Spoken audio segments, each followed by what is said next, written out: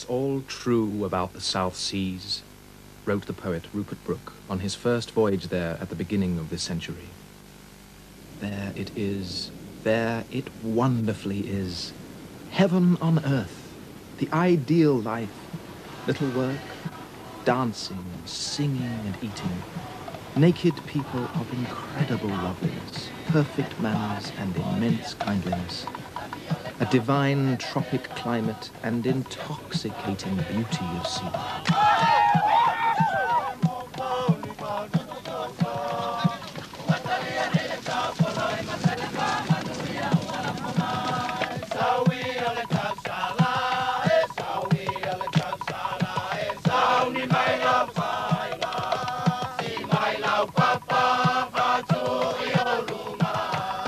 The South Seas have long provided the West with an ideal of paradise on earth.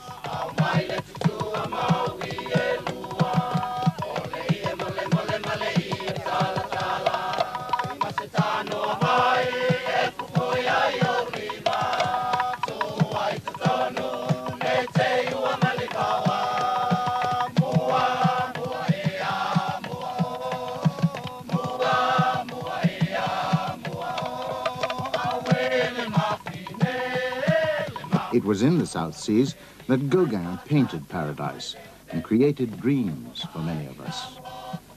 Dreams in which men and women live sensual but uncomplicated lives. Islands where fantasies could endure. The philosopher Rousseau and writers like Conrad and Robert Louis Stevenson turned these dreams into an enduring Western myth. The miseries of cold northern Europe must have seemed a long way away. The Garden of Eden had shifted to the South Seas. Somewhere there had to be paradise. Once it had been Greece, now it was Polynesia.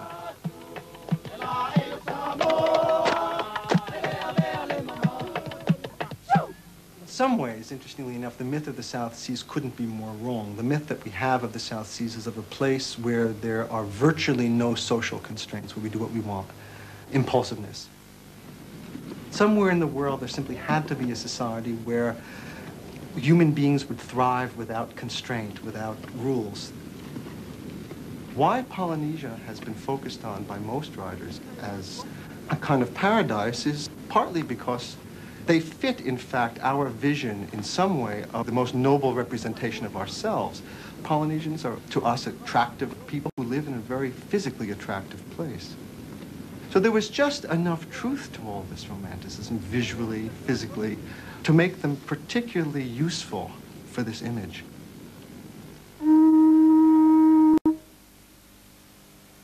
Robert Flaherty, the early documentary filmmaker, was another of the South Seas mythmakers.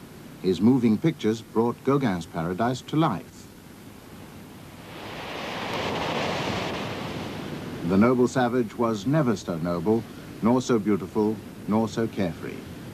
Nature was generous, food abundant, ugliness unseen. Life was a dream. Flaherty also showed how the Samoans had developed agonizingly painful rituals of tattooing, tests of endurance by which young men could prove their manhood, there being few other challenges in paradise. There was time for music and dance and gentle love under the palm trees. The young grew up without inhibitions. Somewhere here there had to be a lesson for the overstressed Western world of the 20s, where coming of age was so often seen as a time of tension and conflict. Then along came the anthropologists to add their seal of approval to the myth of the South Seas. Among the first, Margaret Mead seized on Samoa as a model for social change in the West. I was trying to write a book that would be intelligible to the people that might use it. And those were principally teachers, social workers, psychologists. So I wrote it in English. And the result of writing it in English was everybody could read it. And it hit just a moment in history when people were very much interested in the South Seas, very much interested in relaxing many of the taboos that existed in our society, when people were just beginning to read Freud and beginning to try to understand the relationships between the biologically given and the way the society was organized. Margaret Mead studied the patterns of Samoan love life for only 6 months. The message of her first book, which brought her worldwide fame, was that the tensions of growing up in the West were caused by parental and social pressures. In Samoa, she thought she had discovered a lifestyle which could provide a model for what was later to become our permissive society. Today, critics claim her understanding of Samoa was imperfect, that her research was based on the questioning of only a few young girls, and young Samoans, like youngsters everywhere, loved to tell romantic tales. They no doubt helped Margaret Mead to hear what she wanted to hear. They were allowed to pick their lovers fairly freely, or if they didn't want lovers, they could live in the house of the missionary and be protected from them until they felt a little older. So that most of the things that are hard on adolescents in modern society, all sorts of conflicts about sex and marriage, ignorance about life, and the Samoans children had peeked through the blinds of houses and seen birth, and they'd watched lovers, and they knew what was going on in the world, and they'd seen death often too. These things that made it hard for adolescents here weren't there. So I was able to come back and say that adolescence is not necessarily the kind of time that we've made it in Europe and America, that the kind of stress that we put on young people induces the kind of Sturm und Drang, the storm and stress that exists, but it isn't necessary. Today, there are 2 Samoas. The islands of Western Samoa form an independent state. They retain close ties with New Zealand and have the more traditional way of life. American Samoa is a territory of the United States. The islands are no longer uncontaminated by the outside world. If this is still paradise, one must admit that it sometimes looks and sounds like somewhere else. Are you ready? Let's go, Samoana, let's go! Let's go, Samoana, let's go! Let's go, Samoana, let's go! Let's go, Samoana, let's go! Let's go, Samoana, let's go! It's all too easy to be misled. Despite the American style, these young people are very Samoan.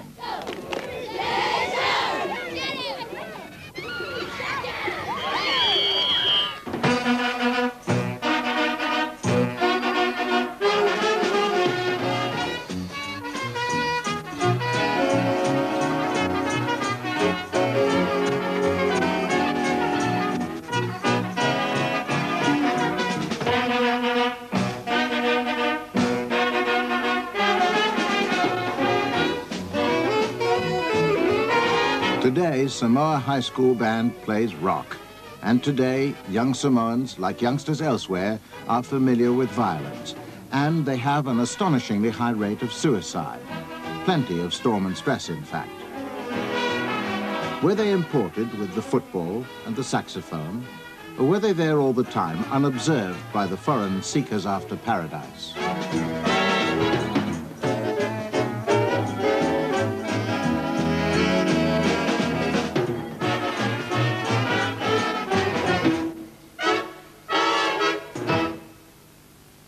On a beach, a Samoan television unit is recording scenes from a new play, a play written and performed by high school students.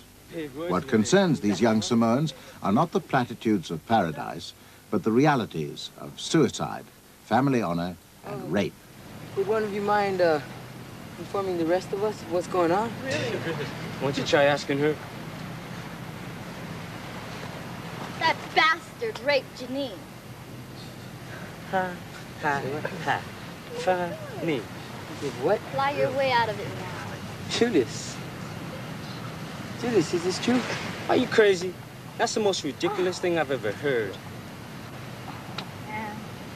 Is it true? You heard me. No! Hey. Come on, Dad, let's go. I'll get you later, man. Yeah, I'll watch your mouth a little later before I come over there. Come on.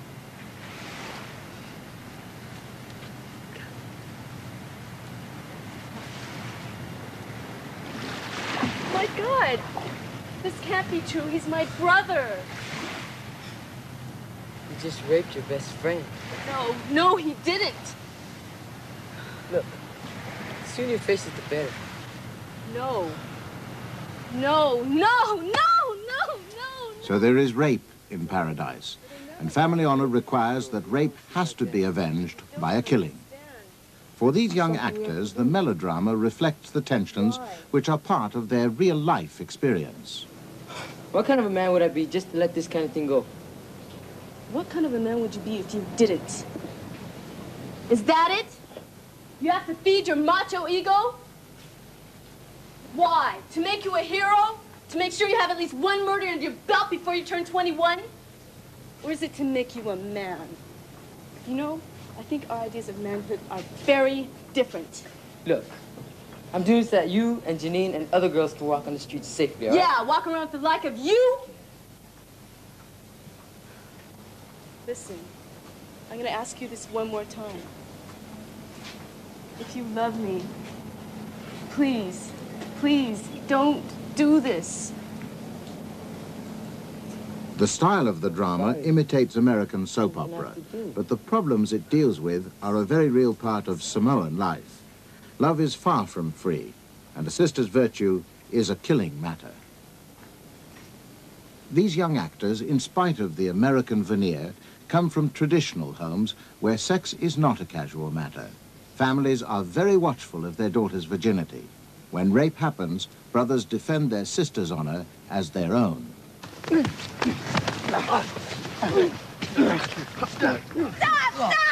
In the play, the girl's desperation over the fight between her lover and her brother brings a tragic but not unfamiliar end to the story. Vito, I have to talk to you. To both of you. I don't know how to say this. It's Sophie. What about her? She's dead. What? She killed herself. She overdosed. They found her about an hour ago. Please tell me it's not true. Tell me it's not true. Do I have to spell it for you? Sophie is dead. She committed suicide. No. No. No. No. No, man, no. No, no, not... At Samoa High School, there is a matter-of-fact acceptance of the high degree of violence in the home. It's a subject for frank discussion in the classroom. How do you feel about corporal punishment at home? First of all, tell me, is there corporal punishment in your homes? Yes. When would you be beaten up by your parents? What sort of offense? For example, like, if your dad asked you to go do something for him, like go and buy him a cigarette, and you won't do that what your dad says, and he's gonna beat you up. And he's not gonna beat you up for getting mad. It says in the Bible, a loving parent beats his kid up for his own good, to listen and to respect his parents.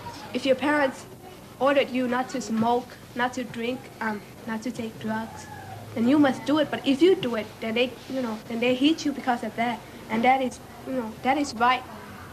What's right? Beating up you because of doing the bad things, that is where you learn. Do you all agree with that? That your parents should, it's okay that your parents beat you up when you don't? Yes. Well, most of them are saying that the kids can benefit from beating by the parents.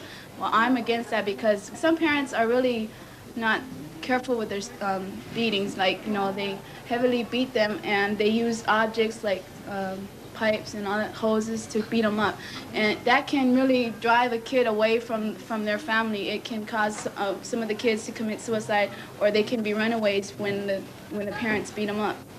That's what I think. He mentioned something a while ago about that the parents, they could abuse us, but not that much.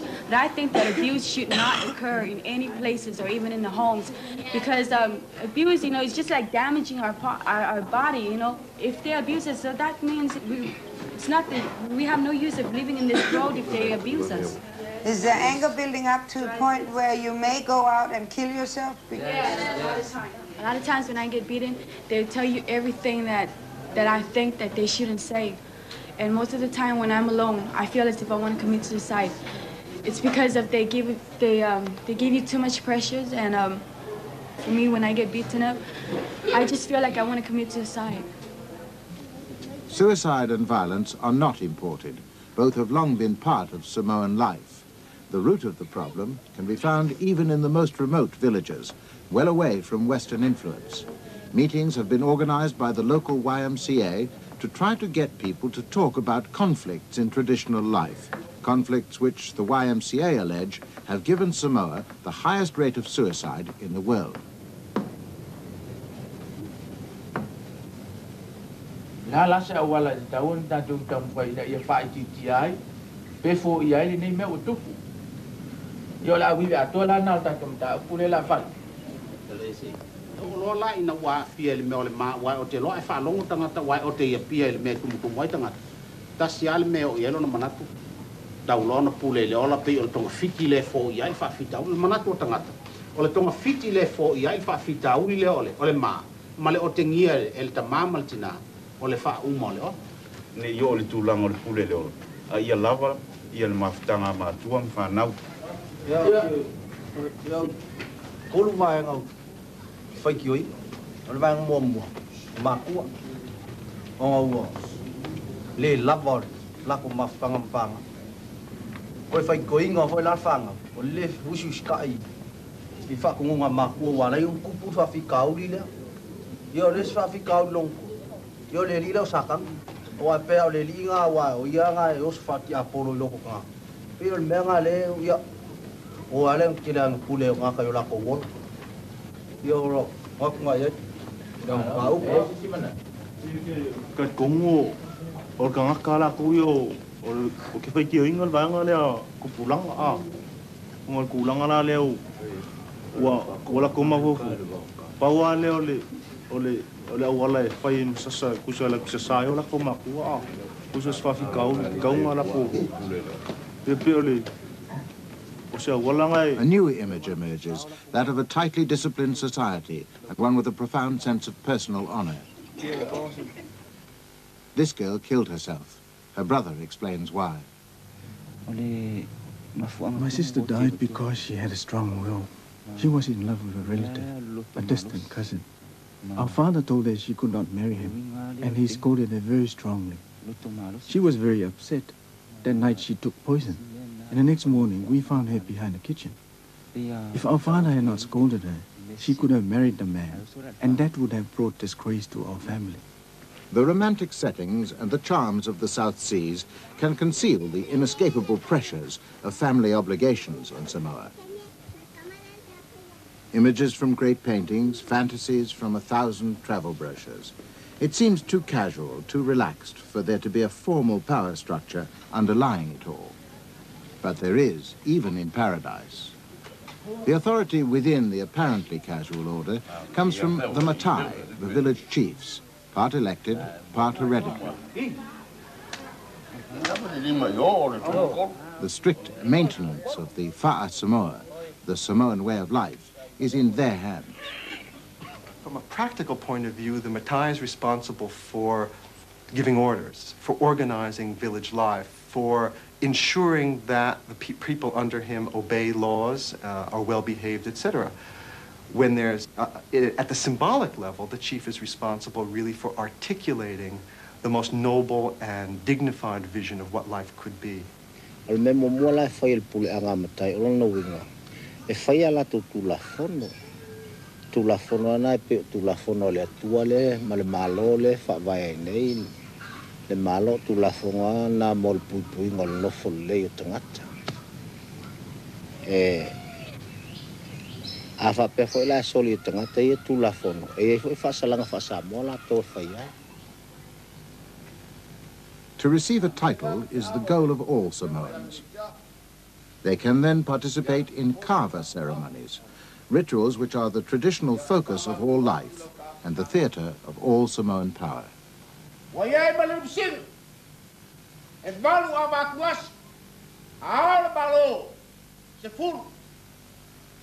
The kava ceremony is a very delicate way of fine-tuning the decision-making apparatus for a meeting. What's going on in the kava ceremony is a public recognition in a ritual way of the rank, the relative dignity of all the parties that are present. And by accepting a cup of kava in a particular order for this meeting, you are accepting a certain weighting of voices. What you're doing is publicly acknowledging that the most important opinion will come from the first and last recipients of a cup of kava. What then happens is, after all this fine-tuning has gone on and everybody's acknowledged the nobility of everybody present, very often the substantive matters get handled very, very quickly because the decision-making apparatus has been agreed upon.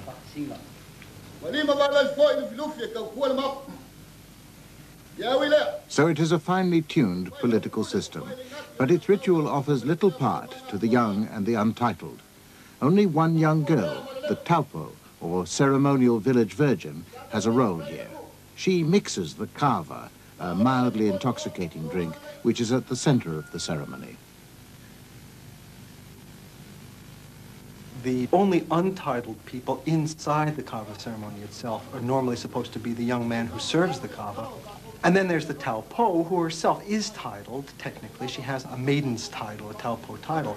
The rest of the young people sit outside the house.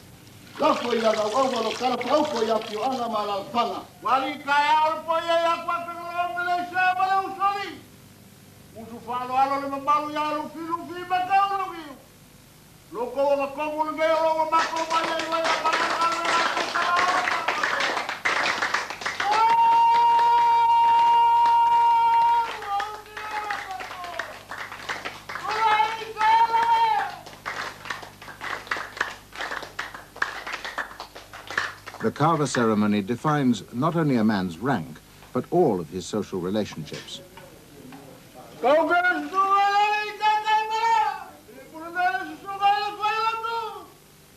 Here, a man's participation in the group is more important than a display of individuality. It seems to me that for Samoans, the social part of themselves, the part of themselves that connects themselves to their parents, their chiefs, brothers and sisters, their social obligations are the primary definer of who they are. There is no Samoan term in the Samoan language for personality, for instance. There is no way to say that. There are only words that refer to sides or parts of people, which are, I'm a son of my father, I'm a young untitled man, I'm a brother to a sister. So that for Samoans, these social obligations, these bonds or relationships are the primary definers of who they are. So what happens to all this need for selfhood? It goes underground. Every Samoan village has a group called the Aumanga. It's translated as the Young Men's Organization.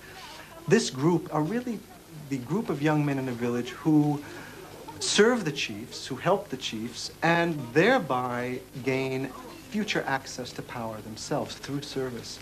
And these young men serve the chiefs, and in doing so demonstrate their strength and their vitality by ritualized acts of macho, we would call it, of strength. You'll hear a lot of yelping as they do it, a lot of war cries, always demonstrating the way in which this strength and energy is channeled into the service of the chiefs.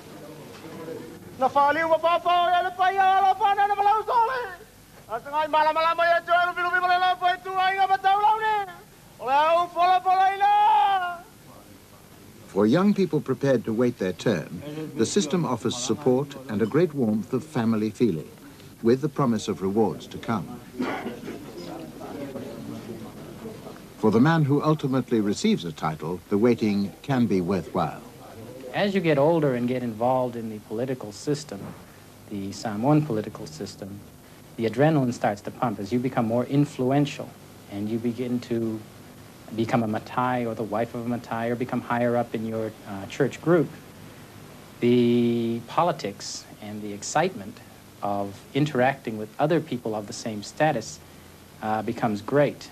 And at that time, you then are within the system and you are getting your excitement or your social excitement and your social needs taken care of. As a young child or as a young person growing up, you are basically expected to carry on the drudgery or the work that is the older people don't want to do, and accordingly the structure is set up so that the young people do, as part of their service, as part of their paying their dues, do this work.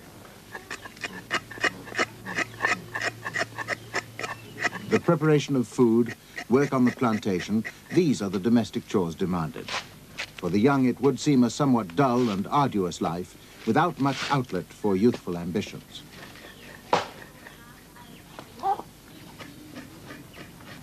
The world in pain is more than I can deal with. A people one by one's a different thing. Songs are all I have to try to heal with. For those in westernized schools who feel they are within reach of another world, the traditional obligations can seem even more constricting. One by one. Elaine Allo has to deal with all the pressures of both worlds. Give your name, lose your pain, sing together.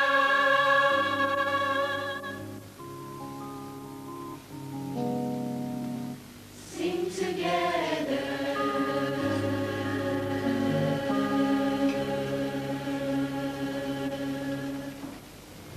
2560. ACT long. There's this one, but we don't have. Elaine dreams of a lifestyle that doesn't fit in with the Fa'a Samoa, the customs of traditional Samoa. No, these are all we have on stock. Go clean plantation, go do this, go do that. You know, we want to go out and do what normal teenagers do. Go cruise. I don't mind doing things for our family, but and there's a line, though, that they have to stop and think about us, you know.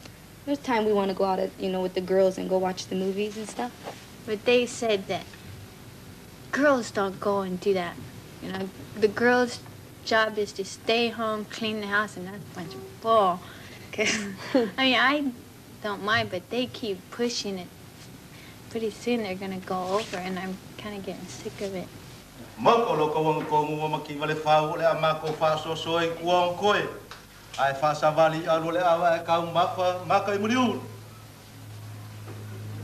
But even Elaine, like many educated Samoans, has a deep respect for the Fa'a Samoa.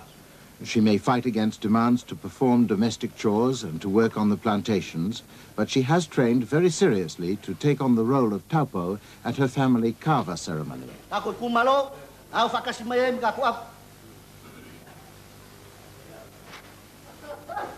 This is the first time she has taken part. By traditional standards, her performance is not very polished, but she performs it with good grace.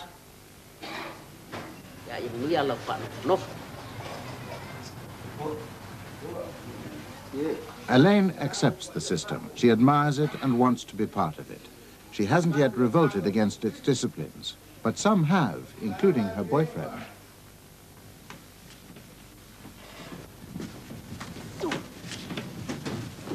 Please be seated. Trial Division of the High Court of Samoa session, members of the bench, Justice Gardner, Judges Tawanu'u and Olo. Your Honor, we have a plea agreement to submit to the court for consideration. Here, the American judicial system applies. The defense and prosecuting attorneys can reach an agreement which they jointly put to the judges. A violent crime for a small reward. A familiar story everywhere in the world, but again, unexpected in paradise. Your Honor, the government alleges that the three defendants went into a house in the Utale Beach area. Two of the defendants, John Ma'i and Nick Tuala, went into the house initially with the third defendant staying outside as a watch person. That once they got inside, Mr. Lyle Richmond, who lived there, discovered them. John Ma'i had a .22 caliber handgun. The handgun was turned upon the victim. He was beaten by Nick Tuala. He was then robbed of approximately $35 from his person. And then the third defendant came inside and they took a radio, tape replayer, some liquor, I think. Those are roughly the facts as you understand them, Mr. Yerrick? Yes, Your Honor. All right. I'd like to discuss it with my associate judges to determine whether, in their opinion, this is an adequate disposition of the matter. We'll take a short recess for that purpose.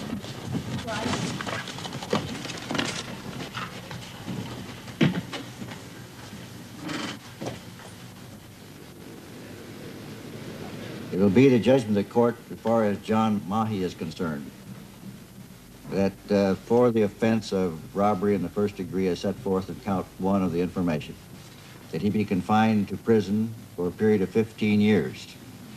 As to Willie Kiliona, it will be the judgment of the court that he be confined to prison for a period of 10 years, and as to Nick Tuala, that he be confined to prison for a period of 10 years. Each of you will be ordered taken to the Tafuna Correctional Institution to serve your terms. You will, have, of course, have credit for time served. Thank you, gentlemen. Court will now be adjourned. Good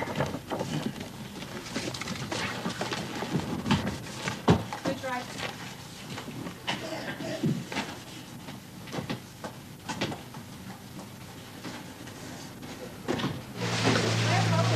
Oh, man. Oh, man. Look at shit, man. Man, check this out, man. Damn, man. Woo!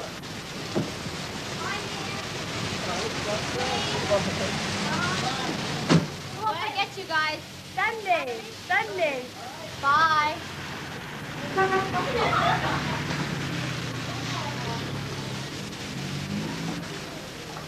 We only 17 and 16, and they lock us up like adults. You know what I mean? That's not how the state's law is. And, you know, we're just 17. As you can see, the handcuffs, they treat us like animals at them tafuna. It is too easy to argue that violent crimes result from contact with the outside world. It is an insult, much resented by Samoans, to see them as simple, gentle people without the full range of passions and frustrations. John Mahi and his friends seem to have acted violently for the most trivial of rewards. What makes 3 high school students from good families commit a mindless act of violence? It was for our friend's birthday, and we promised that we would get him some beer, but we didn't have no money. So we went downtown to look for some money. We had no other way, so we went to that house. See, I went in first with the gun, the 22 special, and then he came right in the back of me. And then just me and him, and he was outside as a lookout. And then we didn't really beat him up bad. He just hit him 3 times, and he knocked out. Traditionally, the stability of the Samoan system rests on the authority of the matai, not on the self-discipline of the individual. But today it is that authority which is most resented. See, if you know, these are what like Makais, you know, the Aumangas, that's our police of the village. You know, if they catch you doing something wrong, they beat you, they beat you up. And if you turn around and beat them up, you know, they'll get the whole Aumanga, you know, it's like the whole village come in the front of your house and beat you up in front of there. They can kill you without even going to jail. That's how the Samoan custom is. You mean you couldn't give the police a protection? Nope. The police gonna be on their side too. They'll be on their side too, because Samoan custom. They're like helping the matai, the big older man. They don't help little kids like us. O le mea lama e mua e o whanga o Samoa. O le ola usu sikai ma le olanga wha Samoa le e usikai i le whanau I makua. E le ngaka le matai. Ai whapea I makua uma o Samoa uma. O le mea lama lalanga e o whanga uma Samoa I ola mua I alofa lua I usikai. Ia, e mwhai lama kau sia whanga uma Samoa I kama makenge o wafo lala ko ke makau leanga ngu leo lo whaavaya I Samoa. O le mea lai mafuai o ngasasa le kamikiki Samoa. Ngō le upu o le kuspa I a Solomona. Whai mai le po o I a kusa a Solomonga. Sasa lau kama kusa maunga ala o ia mangu o la kiki mai. E le leile sasa I lunga le o ako longa o langa I seoli. I've seen kids beaten in such a way that they're beaten until they stop crying. These are kids 4 or 5 years old. That his parents will take and hit a kid and say, uma, uma, uma, which means enough, finished. And you watch these kids who are absolutely furious, they're enraged, and they'll go, and you see them go stiff. They stiffen as they learn to hold it in and control it.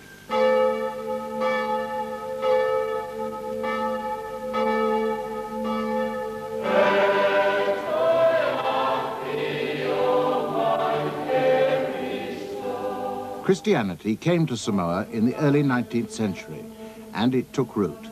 In every village, authority is shared between the church and the matai. The combination is a powerful one. The young are surrounded on all sides by a benevolent but all-embracing network of authority.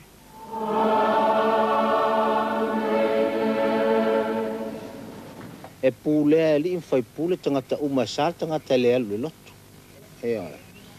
E sal tangata le lotu. E le ailan fa salanga matou e fai ai wa o tel tonu matou.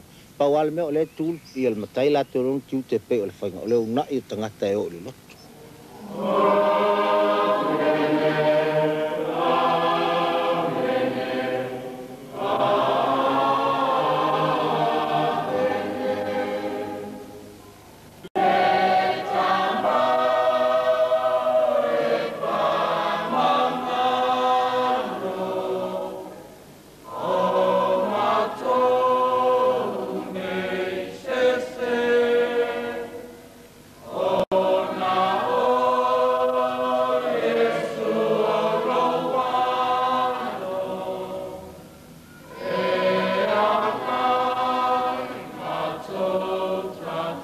There are no empty churches.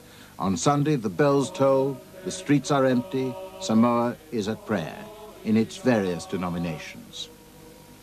Tight-knit communities bound by family ties and religious prescription.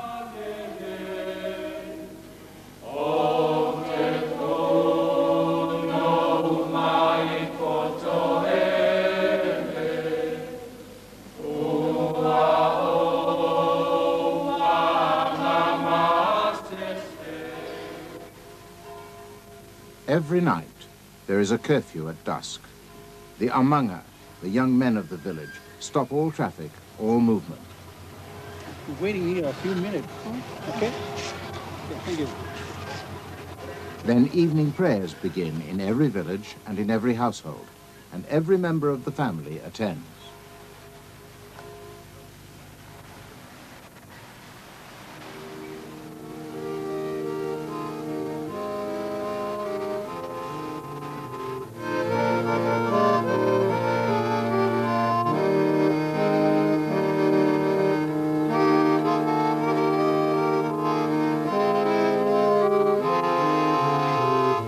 A Victorian scene in the South Seas, family prayers.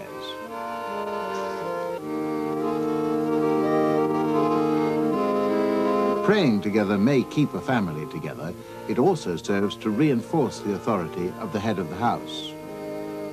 The weight of the authority of the chief can weigh very heavily on the backs of a lot of these young people who may be impatient for that day when it may come when they may get power. They are promised eventual power if they buy into the system, if they obey. There's a saying in Samoa, in fact, it's something like a national motto almost, which is ole ale le pule ole tautua, which means the path to power is through service. You lower yourself, subordinate yourself, and eventually you'll be rewarded with power. But sometimes that requires a tremendous capacity to put up with frustration. That requires a tremendous ability to put up, to tolerate a tremendous amount of authority over one in order eventually someday maybe to get your turn. Apia is the only town in western Samoa. It is a port and a market, and the one place that the young can go to escape the all-embracing authority of the village.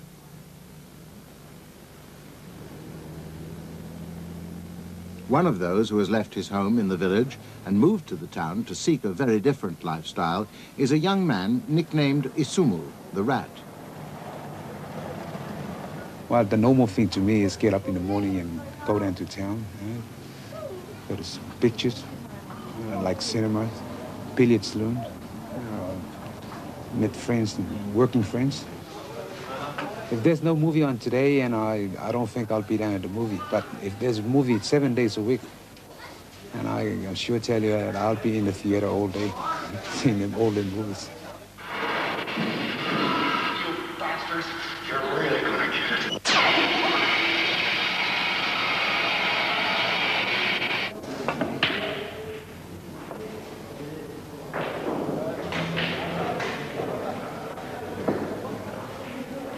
For the young, traditional life offers few outlets for their natural impulses, little scope for individual freedom. Some escape authority by suicide. Some who can't wait for the adrenaline of power turn to crime.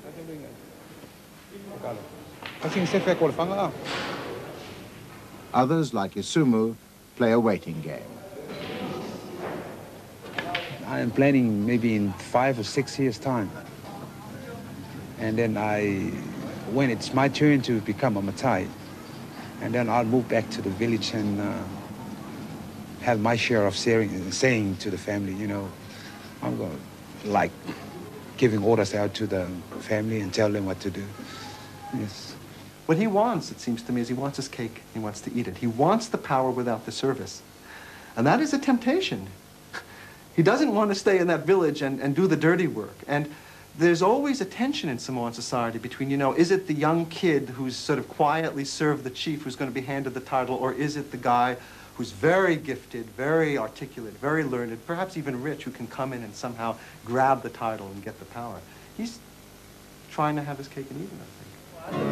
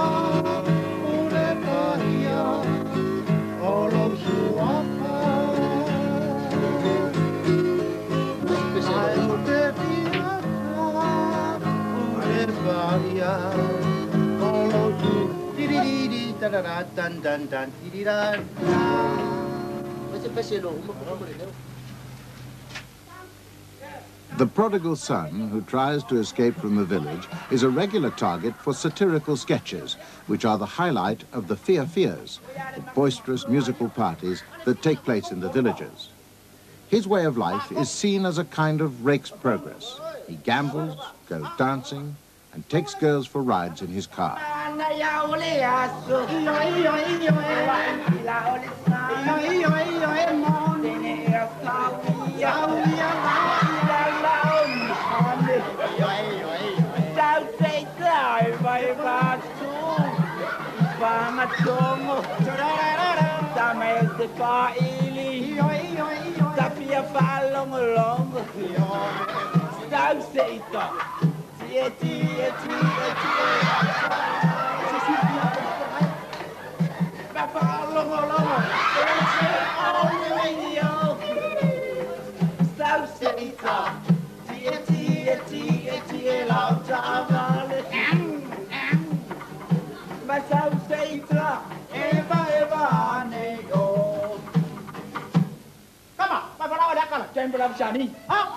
TV, television airline community, to a PVV American.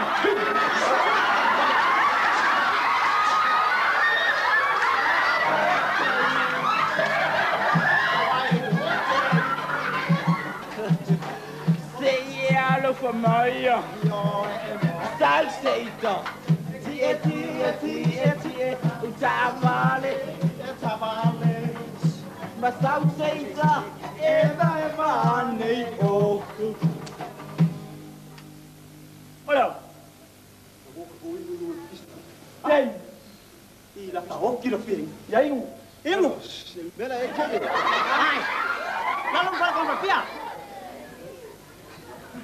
All the rake wants is a car, a girl to love him, a beer to drink, and to go to the movies. But the audience know well that the village life is the better one, and that eventually he'll come home.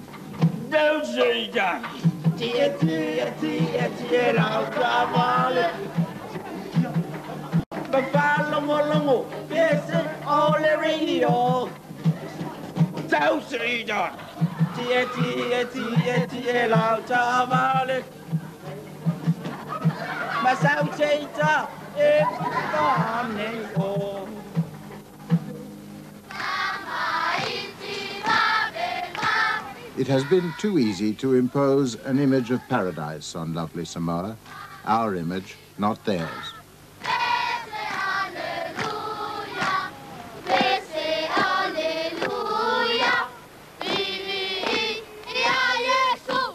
We have sought a model from which to measure our own fall from grace. A world without conflicts, a world without restrictions, a world also without responsibilities.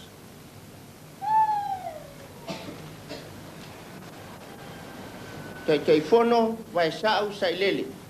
O te papti soatu I te oe I le suafa o le ma. Le alo ma le anganga pa ia. Ia whapula atu e le li I ona fonga I te oe. Ia lofa le tua ma te usia oe. E ia manuia pēr lo ola. Whapekai le anganga, te pesoa soa ni mai. Le manuia talo sama, talo sama. Wataunga me mai, ia pepese, hallelujah. Samoa has its share of both goodness and evil. Samoans, like the rest of us, have ideals, and, like the rest of us, they don't always live up to them.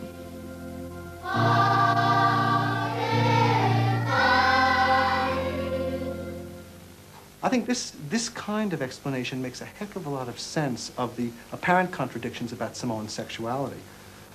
Is sexuality casual in Samoa, or do Samoans have this cult of virginity? Well, the answer is in some way, possibly both. That is, there's a time and a place for everything. And it seems to me that while there are, I'm sure, women who marry as virgins in Samoa, not everybody does. But it's very important that at least at the top level, the highborn people maintain at least the appearance of virginity, perhaps even virginity, because they represent the ideal. They must realize the ideal. If other people fall, well, that's human nature, isn't it? We can't all somehow conform to the highest expectation. And one of the things that I found that I love about Samoa is that finally, in the end, they're very human people. They have a wonderful sense of human failing. And so long as they can stick to their ideals and articulate their ideals and visualize and dance out their ideals, it frees them sometimes to be quite a bit looser than that as they actually live out their lives.